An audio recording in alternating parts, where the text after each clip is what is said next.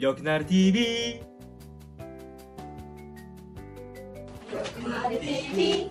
これで治らなかったら病院へ。主人が腰痛から今は手のしびれとか足のしびれっていうことで、一向にちょっと改善しないで。ヨクナル TV。 そしてあとは柔らかい筋肉を作ることです。筋肉が硬いとキチキチになってると毛細血管が潰されるような感じだと血が入っていかないです。なのでしっかり伸ばすんですね。で十分にストレッチをかけていって、ご主人何されてるの？ゴルフでしたっけ、ね、ストレッチとかご存知だと思うので、しびれてるところは十分に伸ばしていく、で伸ばして柔らかい柔軟な体を作っていく。ヨガの先生ってしびれがないんですよ。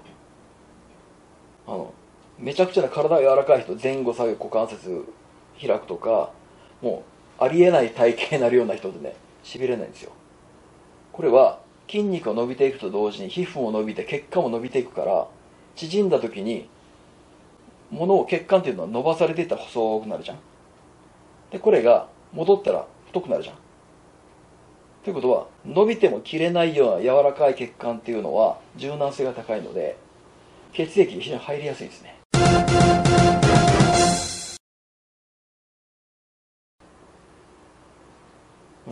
なので非常にね、血液を流しやすくしていく。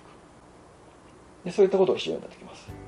結構ストレッチっていろいろ種類が多いじゃないですか。今 YouTube とかでも紹介してる方多いと思うんですけれども、先生の中でこれやっとけば大体大丈夫かなっていう、ストレッチに限らず体操みたいなやつって何かありますか？開脚。足がね180度開けるといいな。そして足を開いて座って床に胸がつく。もう柔らかさの代表例みたいな。股関節というのはね、人間は基本なんで、股関節が硬いと全身が硬くなっていく。ここ土台なんですね。股関節が180度開く人は首も柔らかい。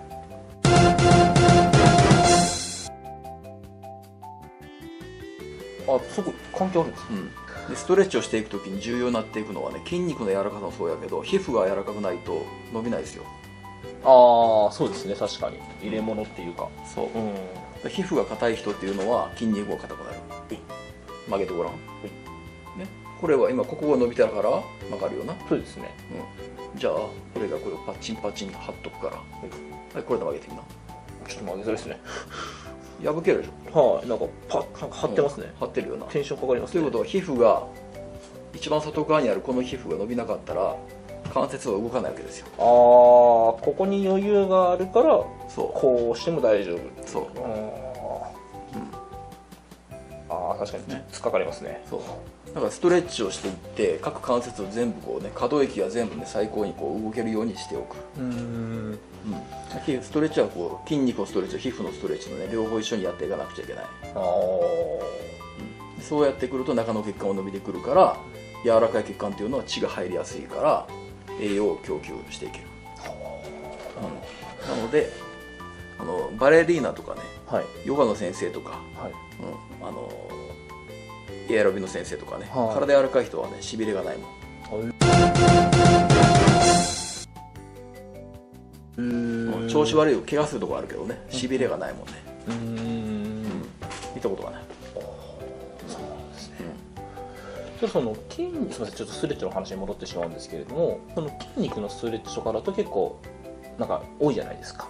例えばこんなんやったりとか、こんなんやったりとかって多いんですけども、皮膚のストレッチに関しても引っ張ってあげるのが一番早いです。そう原始的ですけど。原始的ですけど。ただね、坐骨神経痛で太ももの裏側がしびれるじゃん。あなたたちは皮膚がものすごく硬くなってるね。いずれ今度ね、どなたか坐骨神経痛がいらっしゃるぜひ見てほしいんですけど、お話を坐骨神経痛のしびれなんかの時に太ももの裏からしびれるところを引っ張ったらね、激痛だよ。伸びないから。そしたらそれ引っ張るとしびれ取れた感じしますって言って、それで引っ張って柔らかくしといてねって言うと、もう3日後にはしびれなくなりましたっていう人ものすごく多いです。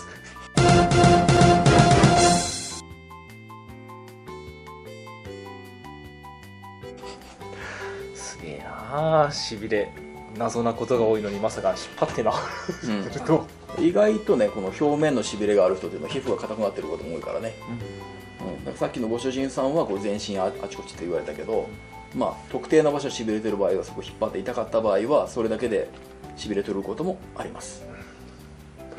その引っ張る目安としては、硬くなっているところが柔らかくなっていくようにっていうのが目安で考えたらいいんですかね。左右差比べればいいよ。ああ、右と左で。左は何ともない、左は伸びます、右はしびれてます、引っ張るとやっぱ硬い、痛いって言ったらダメね。ああ、でそれはもう左と同じぐらい柔らかくなってまで引っ張ってあげれば。そうです。簡単な話。簡単ちょっとすぎる、はい、素晴らしい、はい、ありがとうございます。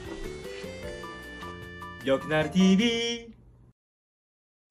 であとはもう一つは、内臓が硬いと血の質が低下します。吸収も悪くなっていく。そして内臓というのは各筋肉に連携しているので、筋肉に力が入らなくなります。そうするといくらストレッチをやっても全然ダメになります。だからそういった方はお腹をねギュッと押していくと硬いところがあります。で大体足のしびれている方向、右の足がしびれていたら右の下腹部、で上よりもだいたい下と思います。でその奥にぐーっとね指を入れていったら入らない、または入っても痛い、硬い、そういったものもしもあったらそれがしびれの原因になっていることがすごく多いです。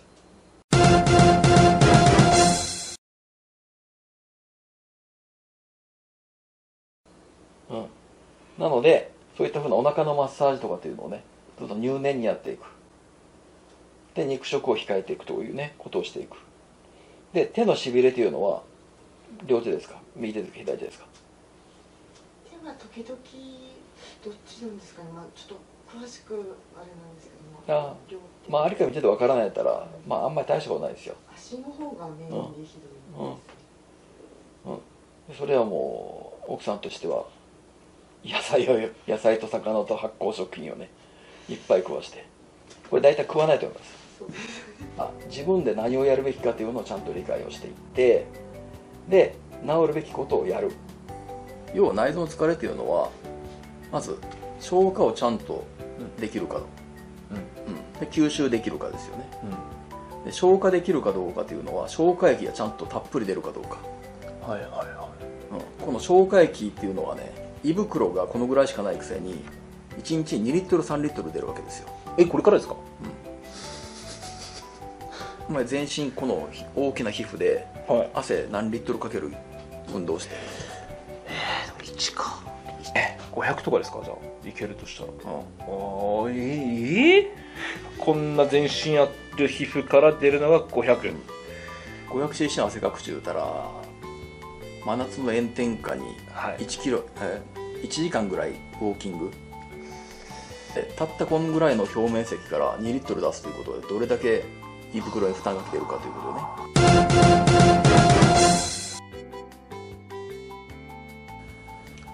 それがまず一つその内臓の疲れにはつながっていく。そうですそうです。で消化をして栄養を吸収するのにその栄養を使ってまた消化液を作るから何やってるか分からん自転車操業みたいな形になるんですかね、消化をして栄養吸収したらそれで体全体を治したいのにまた食うことで数時間後にまた胃袋からものすごい液を出さなくちゃいけないんですよ。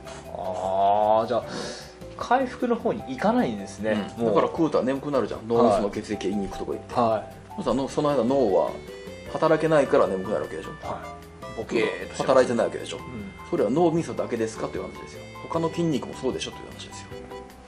分かりやすいのがここなだけであって、他の部分もっていう話。そうだから食うてすぐとかね体力出ないよ。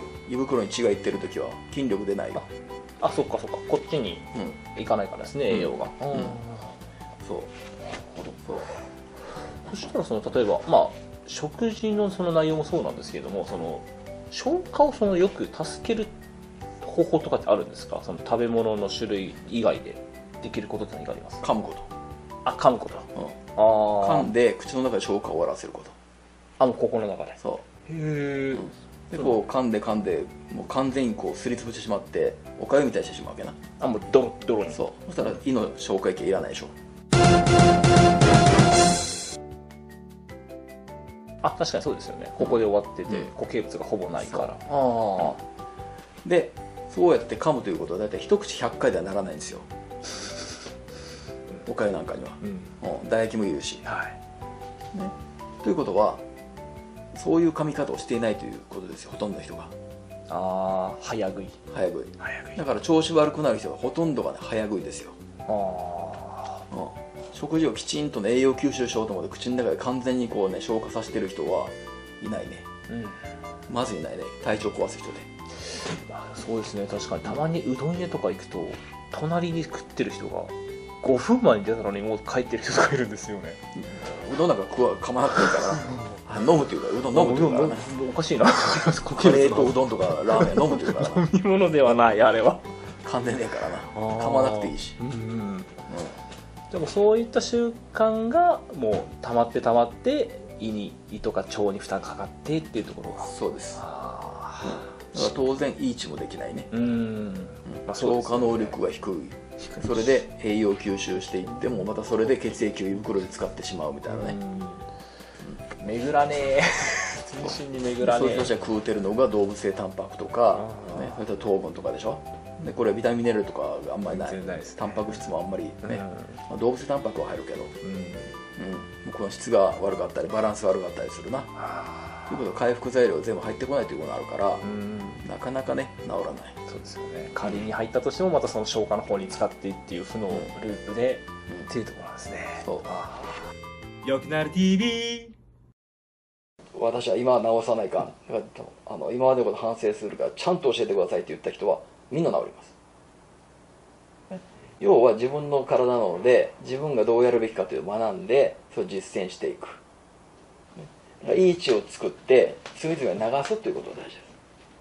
そのために柔らかい筋肉を作るとかそういったことが重要になってきますから、だからそれを何とかして工夫して、で肉を食うんであれば肉を中和するようなものね、野菜を肉の倍食わせるとか、魚を食うたら肉を出してあげるとか、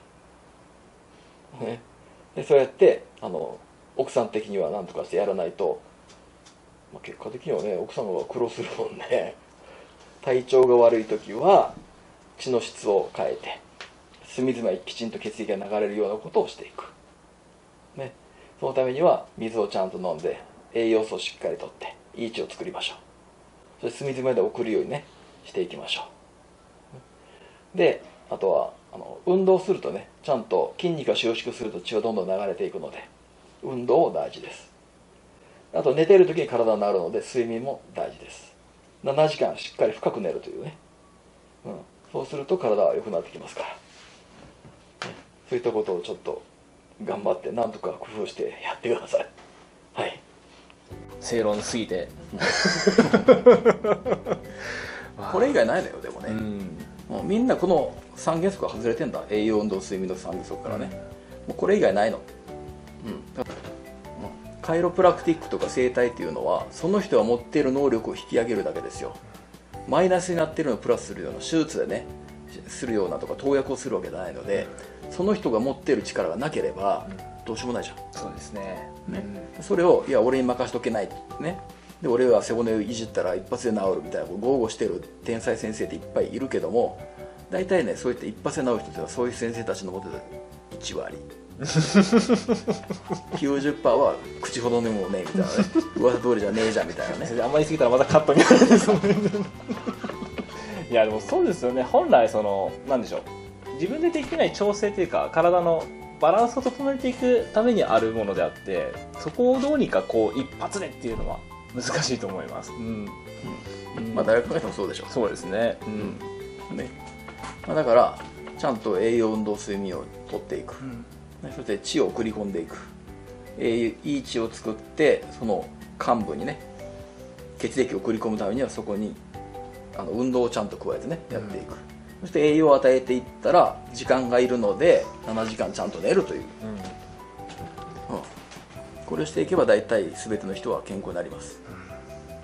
健康3原則ね。はい、もうちょっと今ちょっと不調だなとか調子悪いなって思われている方は今日先生がご説明いただいた内容の一部でもいいのでちょっとずつ生活に取り込んでいっていただければと思います。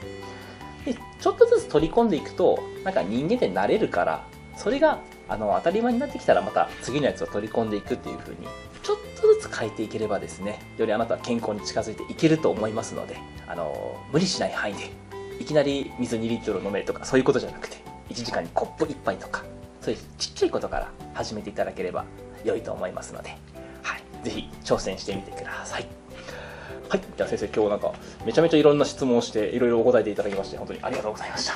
またこれからもよろしくお願いいたします。これで治らなかったら病院へ。ご視聴ありがとうございました。寺川メソッド。原因不明の手足のしびれの治し方。柔軟な体の人はしびれが出ない。お腹の奥を押さえて痛い、硬いはしびれの原因になることも。早食いで胃酸を大量に出すと回復力が低下する。いい血を作ってしびれてる部分に送り込むこと。これで治らなかったら病院へ。寺川先生のオンライン施術を受けたい方は下記よりお申し込みください。当チャンネルでご紹介可能な方は割引があります。ヨクナル TV